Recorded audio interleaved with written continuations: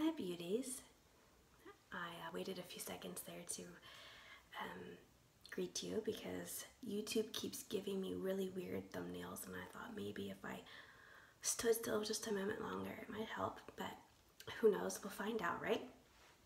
So I can't choose it for some reason, and it won't tell me how to get the account to make it to where I can choose it. So until I discover that jewel, I keep having weird thumbnails, so I thought I'd try to make sure I don't have one. So today I'm going to show you a natural smoky eye. I've heard that many of you look like a raccoon when you finish a smoky eye, and I thought I would give you a tutorial on how to do a natural looking one, and also a simple one because they seem like they're so challenging. You start out really nice and then all of a sudden you look like a raccoon and you don't know what happened. So a lot of it has to do with the colors you choose. I know a lot of you are fairer skinned like myself, still darker, I know, because of all the foundations I make for you. But I think a lot of it has to do more with your colors you choose for your smoky eye, and then how you apply it for your eye shape. So for a smoky eye, for most people, black really doesn't look all that good anyways, just to let you know, because black on eyes doesn't usually look good in general, right? Unless you have a little bit of liner against your lashes to make them look thicker. You don't really want a whole bunch of black everywhere. It's just not natural looking. So logically, black is not the best choice. I like making a smoky eye with a gray, but it's not my favorite as a deep purple. Purple is like the magic color for everybody. It really brings out hazel colored eyes. Some people have said purple looks like a bruise on them, then you want to go for the opposite undertone. If you have a purple that looks like a bruise on you, you're using the wrong undertone for your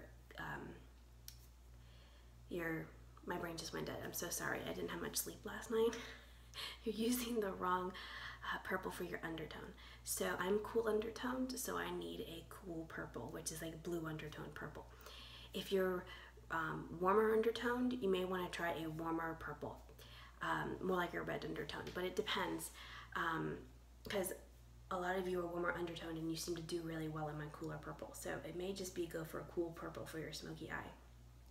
It's not typical for smoky eyes, so I don't have research to back that up, but I'm about to show you how to do a purple smoky eye that will look natural and really make you look sultry and beautiful. So you're going to need Paradise eyeshadow and Faithfulness eyeshadow, and if you want a little bit of liner, you'll want Cleopatra's Kohl also.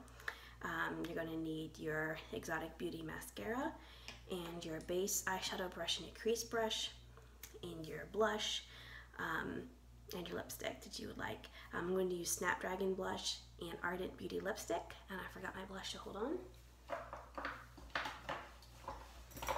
Never fails. I always forget one thing when I do a tutorial. Guess it keeps me real, right? So you want your base eyeshadow brush. It's going to be fluffy and thicker. It'll apply your eyeshadow more true to color, and it will apply it lighter for you. So I'm going to use Paradise eyeshadow, and I'm going to dip my brush in the jar. Right, you dip it in the jar and then you kind of swirl it around your lid to get some extra off, and you pat on your eyelid. I'm going to use a shade basically lighter than my skin tone, and then I'm going to blend that in with a really deep purple in my outer corner for Faithfulness. A lot of the reasons why smoky eyes look like raccoon eyes is because there's too much dark eyeshadow everywhere all over your eye. That is the basic rule of thumb. That's why you look like a raccoon, because raccoons have black all over their eyes, right? Okay, so we don't need to place it everywhere around our eye, just in the right places. Okay, so you're going to do both eyes, and it's probably a little quicker just to do one eye for a tutorial, but I discovered for myself I could not do one eye completely and then the other eye completely. It just messed up my groove. So I'm gonna do it this way for you. So This is how I always put on my eyeshadow. I always pat, right? You know that. Feels like I need a little bit more here. You can always go back and add more light. In fact, I usually do when I'm blending. I don't know what's happening to my screen right there. Looks like my lighting was funky. Was that because I went forward or back or what? I don't even know. Okay, so now you're going to need your crease brush. It's going to apply everything a little darker, the way the bristles are packed. You're going to dip it in Faithfulness and also swirl it around your lid like this. Okay, you're just packing your color in is what you're doing so it doesn't fly everywhere. And then you're going to put it in your outer third and in the crease right here. That's it. Okay, if you want it to appear darker, you can put Pure Eyes primer on, which is hardly anything. You don't really want to put hardly anything on your finger because you just want to make it tacky and sticky and moist enough to deepen the color of your eyeshadow. You're not actually applying something to your eye much. If you put too much on, your eyeshadow will slide off. I didn't think about adding the primer till just now. If you want, I can go grab it. That might be a good idea, then you can see. You can sweep under a little bit. You can see how much the primer helps. Okay, so there's, let's at least make them even. I didn't get the crease on that side. Okay, so let me get my primer real quick.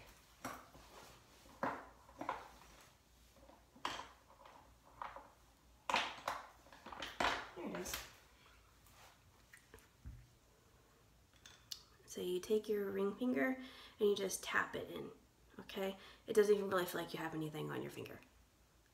I'm gonna tap it right where that's placed, okay? You're just making it sticky and barely moist. If you make it more than barely sticky and barely moist, you'll look great. And then as the moisture starts sticking or absorbing in, excuse me, your eyeshadow will start sliding, so you don't wanna do that. Okay, so I'm going to apply that again, just so you can see how much deeper it is. See the difference? And don't worry about this, I'm going to brush it away. It's not a big deal. I'm going to do the other eye now. So now you can see what a difference the primer makes. I rarely use primer, but that's just me. It's not wrong or right, it's whatever you prefer. I got a lot of things today. That's what happens when you don't get much sleep. So you need your dome powder brush to just sweep it away. Okay, so you've got purple. Now, I'm going to take my base eyeshadow brush and I'm going to just feather out where my darker color overlapped my lighter color. Okay, my favorite way to do it is, how would I word this? Sometimes the angle of my fingers or my hands makes it to where this way goes like this, it's angled, see? And this way looks straight up. I prefer the angled look. And it's just the way my hand applies for some reason. So sometimes I blend a little bit this way just to get it to kind of even out. And then you'll want to run it along the edge here. I don't have any eyeshadow on here, by the way. I'm just smoothing the edges. Because when you're fair-skinned especially, you need the ends blended out. Otherwise, you do look like a raccoon.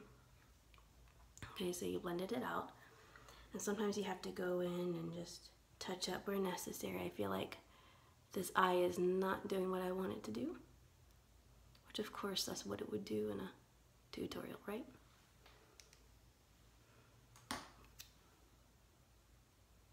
Okay, I'm going to bring that back under here again to just make sure I look complete and bigger around. Because if you do your smoky eye incorrectly, your eyes look smaller, not bigger. You just like you have black holes in your face. Which, think about it.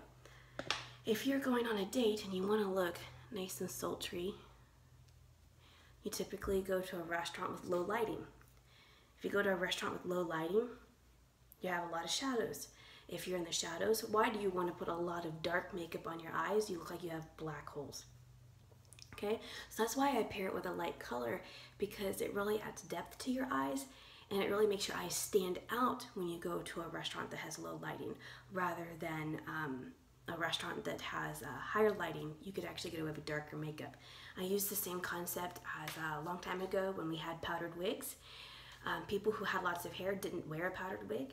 They powdered their hair. And they did that because when they had their nice huge balls, they didn't have much lighting, and it was all candlelight. And you couldn't see when people had dark hair and dark eyes and dark clothing. It was really difficult to see them. So they would powder their hair, and that would make them show up more. So I use the same concept for when I'm doing my eyes. I love old Victorian style anyway, so I love history like that in fashion. It's just really interesting to me. So anyways, that's the rabbit trail. I started thinking about a whole bunch of other fashion things just then. So that's where we're at here with the purple. Now I'm going to take, because I love adding a liner to make me look more finished, you're going to tap it in your lid. You're going to take your smudge brush and you're going to smush it into the crumbs in your lid. And you're going to stamp on your lashes right at the lash line. Just going to make your lashes stand out more, your eyes stand out more.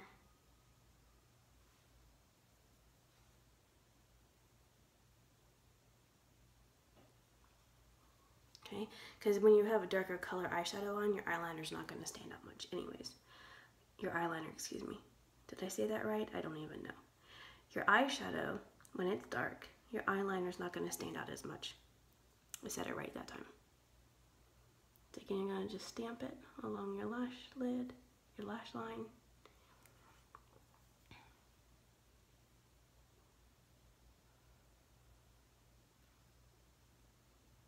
I feel like I can't see what I'm doing. This light up ahead just blinds me. I don't know any other way to do it though. Excuse me while I go make sure that this is lined properly.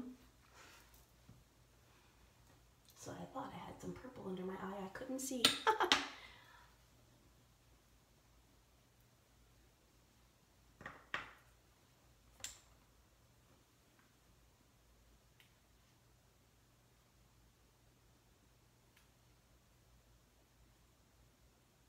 Adding the black liner also adds a smokier look.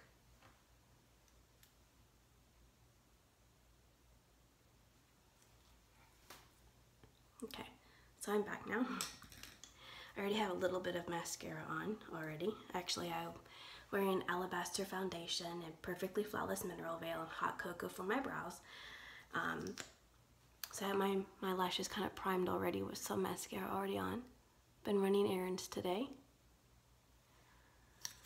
Boy, I must have turned on this light too bright or something, or maybe I have it not set up in the same place I always do in comparison to my camera, because man, I feel like my eyes are really sensitive to the light today. I have black crumbs right here.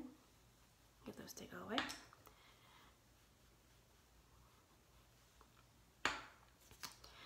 As long as you can see what I'm doing, right? That's always important. But I can't see what I'm doing, so that's not helpful, is it? If you want your lashes to look more bold and more exotic, use the tip of your mascara and grab them. Make clumps out of your lashes, okay? Let me put on my lipstick. You always do your lipstick next. You do your cheeks last. That way it assures that you have a more natural look.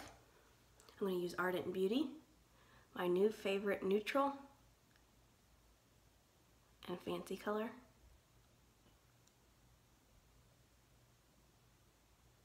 You make your X or your V or your heart or whatever you want to call it. Press down and make sure that there's a nice clean line.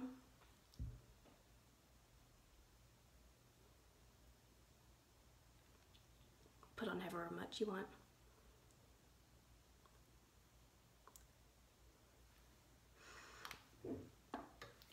do your blush.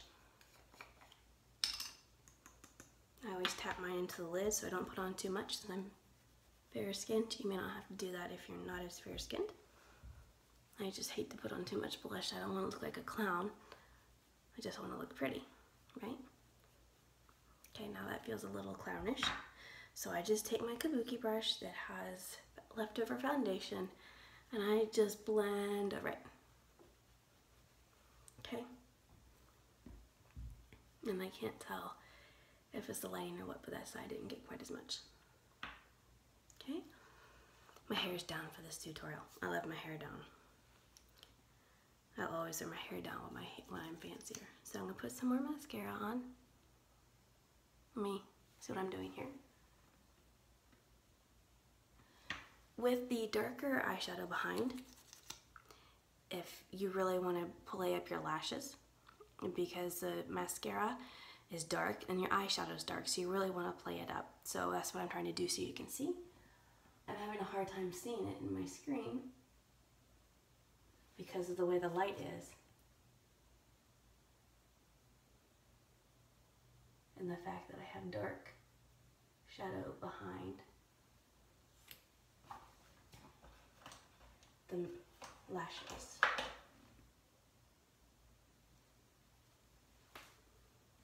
Okay, can you see? Oh, you can. What if I come up here? Does that make it easier? That made it easier for me, now I can see. I bet that means you can see too.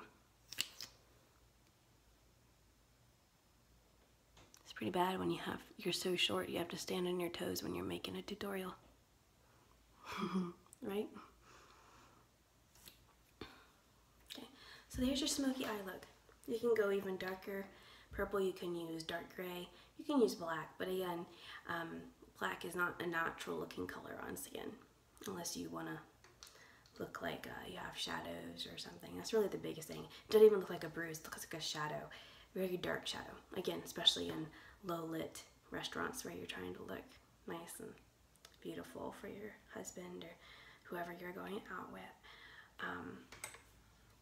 We ladies always want to look pretty, right? We don't want to look like we have huge shadows under our eyes. At least I don't. And that's easy for my shadows to show up because I am very white, as you can see. Especially where the light is. Oops. I always manage to get mascara on at least one strand of hair when I'm putting it on. So there you go. Your natural smoky eye look. Go wow someone today, right? Well, thank you very much for watching. I hope you enjoyed it. Please let me know how this look works for you. And remember that beauty is more than skin deep. I'll see you next time. Bye-bye.